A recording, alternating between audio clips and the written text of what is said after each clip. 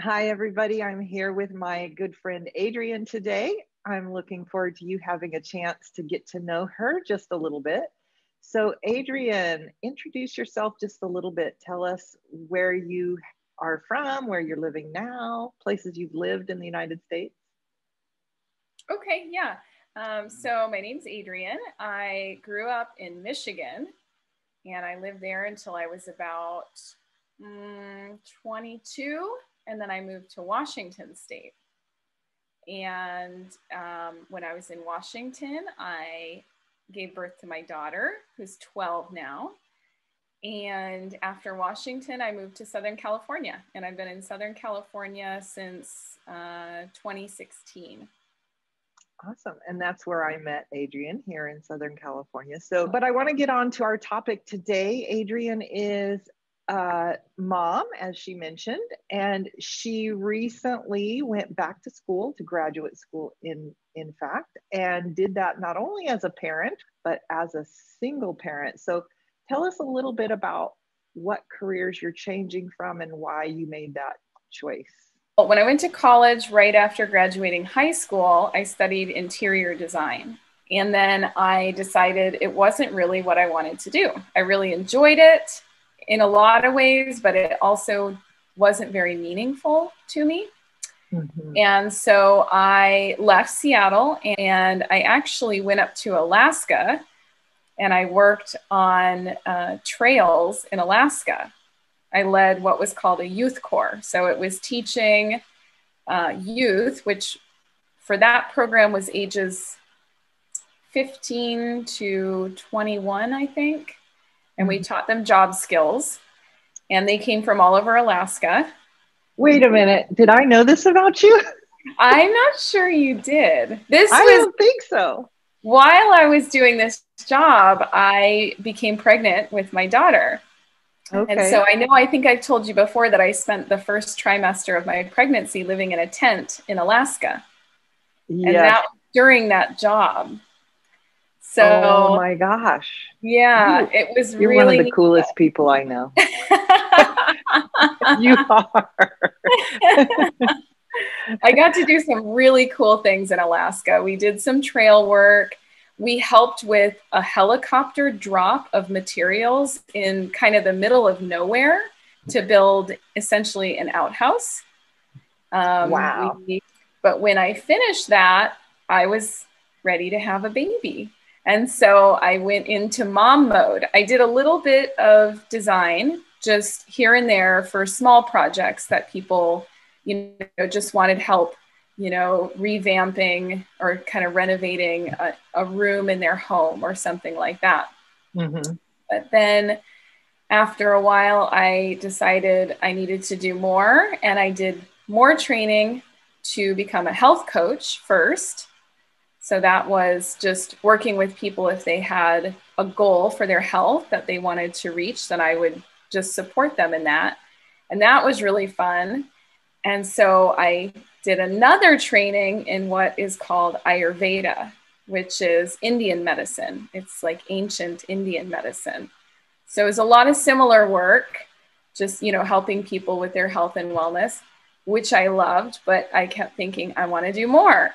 And so finally I decided on, when I was taking my daughter to an occupational therapist to help with a whole bunch of different things, I thought this is the coolest job in the world and I want to do it. So I started taking classes so I could apply to graduate school to become an occupational therapist. So tell us what, even with English as my first language, I sometimes have a difficult time understanding the difference between an occupational therapist and a physical therapist. Mm-hmm. But what is an occupational therapist? What in general does an occupational therapist do? Yeah, so it's really misleading because occupational therapy sounds like I help people find work. Yes, right? Because we talk about what's your occupation is a more advanced word for the word job or your work. Yeah, mm-hmm. So that's very confusing, I think. Mm-hmm. Yeah, and we are sort of a sister science to physical therapy. So you're right that it's similar. But for us, occupation means anything someone wants to or needs to do in their life. You know, usually things that you would do every day. So it could be if someone has an injury or an illness and they need help learning to get dressed again. You know, if they broke their hip and they're recovering, I can show them new ways to, you know, get their pants on without hurting their hip again. Okay, so, and I want to back up just a minute because there's a very interesting little piece that you went by there. Adrian is the author of a published book, co-author, I guess is what you would call it, with another woman. And some of you may have heard me talk on live videos or in classes, if you've taken a class with me, about the help that Adrian gave me with my health issue. Digestion, a digestion issue. Digestion is how we process food in our body. And she wrote a book. Just tell us briefly about that book, and then we're going to come back here. So tell us just the title of it and what it's about. Okay. So the title is Mind, Body, Cleanse. So your mind and your body, because it's a cleanse that works on both. But it is based on ancient Ayurvedic medicine, which, like I said, comes from India. It's about 5,000 years old. So, you know, it's a little bit, they've tested it a little bit over the last 5,000 years to see what works. And we call it a cleanse because it cleans your body and your mind. Ayurveda had already established a cleanse plan. And we wrote the book so that you could do it at home. It's an awesome book. I have the book. It has been super helpful to me. But let's fast forward back to where we were. And so you decided you thought being an occupational therapist would be really cool. You want to do that. So then how did you proceed to start meeting that goal? Well, first, because I had been out of school for about 13 years, which is a little bit unusual in this country to, you know, because the first part of school after high school, we call undergraduate, and I got my bachelor's degree. And a lot of people will go right from their bachelor's degree into their master's degree. So usually those two are related. But mine. Yes. And so just for everybody, your bachelor's is 4 years right after high school. Usually you start when you're about 18 years old and you graduate when you're 22. And then you go right to your master's degree, which is usually 1 or 2 years. And you usually start that when you're about 22, 23 years old, somewhere in there. Yeah. And most of the people that I went to school with when we started were about somewhere between 22 and 25. There were some people who are a little bit older, but I was, how old was I? I was 35 when I started. And because my first degree was really different than what I wanted to do now, I had to take, they call them prerequisite classes. Or we'll say prereqs for short. So these are classes that if I hadn't taken all these certain things during my undergraduate studies, I had to take those in order to just even apply to the program. Yes. So I'll talk just a bit about that word prerequisite. Comes from the word required. So pre means before, requisite means required. So she had to take classes that were required for her new major before she could start the new major. And prerequisite is what they're called, but she's totally right. People say prereq. In the United States, I think in other English speaking countries too, we shorten a lot of words. Yeah, it's just a mouthful, prerequisite, Yes. It's a lot to say. Yes, exactly. It's easier to say prereq. And this is a great way to sound more natural when you're speaking, is to use these shortened versions. They're easier and you sound more natural. So it's a win-win. And so I found a school really close to me that's actually a very good school. And so I looked at their list of what their prereqs were. And I just started taking them. And until I got to the point where I'd taken enough, it took me about a year to get all of my classes done so that I would be qualified to apply to the program that I wanted to go to. And I nervously submitted my application and waited and waited. And I did get accepted on the first try. But I know a lot of people who don't get accepted on their first try. It can be very competitive. So I felt really lucky that I got accepted on the first try. And I think that I was nervous because I was an older student and I had been out of school for so long that would count against me. But it actually was in my favor because of the type of work that occupational therapy is. It's very helpful if you have had life experience in lots of different things, which I have. So that turned out to really benefit me. That's awesome. And I was just going to say, you said you felt lucky that you got in on your first try. I'm sure it had less to do with luck and more to do with your life experience and all that you bring to the table. When I say when you bring to the table, I mean all that you offer, all of the experience that you have to offer.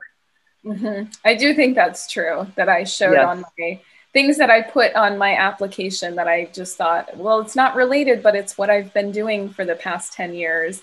It was actually, they were all the things that they wanted to see.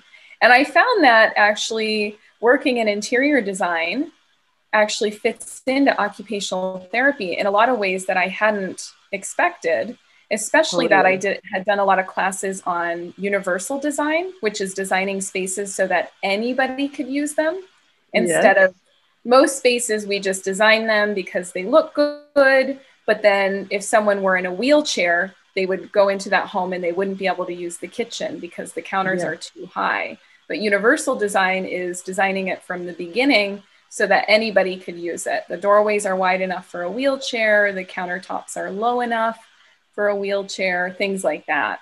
So I found that there were actually things that I had learned all along the way that fit into occupational therapy. Absolutely. And we call this transferable skills. You're touching on one of the most important things I tell people who are changing careers. Knowing what your transferable skills are is super important to changing careers. So, okay, so you got accepted. You tell us what it was like to be in the program. Like I said, not only as a mom, but a single mom at that point, right?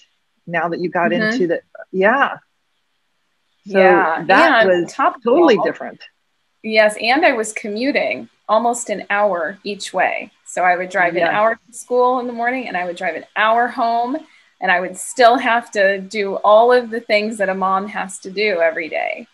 So it was a lot, but I'm very good at managing my time. So that helped. But I did notice that there were a lot of my classmates would say, I don't know how you do it, because they felt very overwhelmed with the amount of work that our program entailed, and they weren't commuting and they didn't have children, most of them. I think I had one classmate who also had a daughter, and I had two classmates who had babies while they were in the program, which that to me was like, I don't know how you do that with a brand new baby. They need so much work, so much love and care. So, and of course, my daughter needed a lot, but she was a little older. And so she could, kind of do some things for herself, Like go to school. Yes, she was in school all day. Where babies are not in school all day. And sometimes, she could make herself some simple meals. And over the last 3 years while I was in school, she learned more and more different things to cook. And sometimes she would make me a lunch or a breakfast or something like that, which was really sweet and really helpful. Super, super sweet. When I spent time with your daughter, she would make me lunch or breakfast too. And it was so sweet. Yes, and she would make them so beautiful. She would like cut strawberries into heart shapes and decorate the plate, just the sweetest things, Yes. So believe it or not, we've already been talking for quite a little bit. If you were to wrap this up with something you would say, well, two things. The first thing, something you would say to someone who's thinking of changing careers. They know they would love to do something else, but it feels like such a big change. What would you tell them? How would you encourage them? Well, I would say do it. Because, you know, especially for me, if my heart is really in something, I'm just going to do it, you know, and trying to work out every single little detail before it happens is just going to make you crazy. So jumping in and just trusting that things are going to get sorted out. And, you know, even for me as a single mom, that I didn't have a lot of help with things, but that's how people came to me along the way, including you, Tanya, that it was like, help, what am I going to do? I need someone to stay with my daughter while I have to do this other thing, whatever, you know, and it always comes together. It always comes together. And to me, it's more important to be happy than it is to feel just like, okay, I'm staying in my comfortable place, because that's not where growth happens. Exactly. And everything you just said, I would also apply to someone who has a goal to learn English or become fluent in English or improve their English. All of what you said applies to that. But specifically, I know that learning a language is not your goal, but if you were to say something to someone who has a big goal like that, what is something you would say to them when they just feel like, I can't do this anymore, it's just too much, or I don't know what to do next? What would you say to them? I would say break it down into smaller chunks and just do what you need to do for that day. Don't worry about the rest of it, because I know I have felt like that, where things feel really overwhelming and how am I going to get it all done? And I ended up spending a lot of energy worrying about how I was going to get it done instead of actually applying myself to do what I needed to do that day. And I think of especially like taking my board exam, right? I had to take this really, really big test in order to get my license to work as an occupational therapist. And it was like so much information, you know, huge. We just have so much that we need to know about. And I got it's essentially like a study program that broke it down for me into little chunks. And it was so much information, but I would just go to it every day. It didn't matter if I felt like, oh, I'm excited to do it, or I'm dreading it, or, you know, I'm tired or whatever. I would just go to it every day and I would do the section that I needed to do for that day. And then I would just move on. And if I felt like I got through all the material, and then I would look back and say, okay, but that part needs a little bit more of my attention. So I would go back and I would repeat that one or just study more on that one. But I didn't let it stop me when I was doing it and I felt like I wasn't doing very well. I waited till I got through all the material and then went back and did a little review on that, because it's like, I know some, but I'll polish it up later, you know? So just for me to just keep moving forward and to be evaluating, like, okay, now that I'm, you know, to where I wanted to be, what can I get a little better at to improve everything? That is an awesome way to handle it. And my students have heard me say very similar things before. I swear I didn't tell Adrian to say this. You did not tell me to say any of that, no. But we do think a lot alike, a lot of things I've noticed. Yes, it's true. It's true. Adrian, thank you so much for taking some time to be here with us today. You used some great phrases. I know there's going to be a lot of students that are really grateful to hear yet another native speaker speaking. So thank you for taking some time to be with us here today. Oh, thank you so much. It's really fun for me.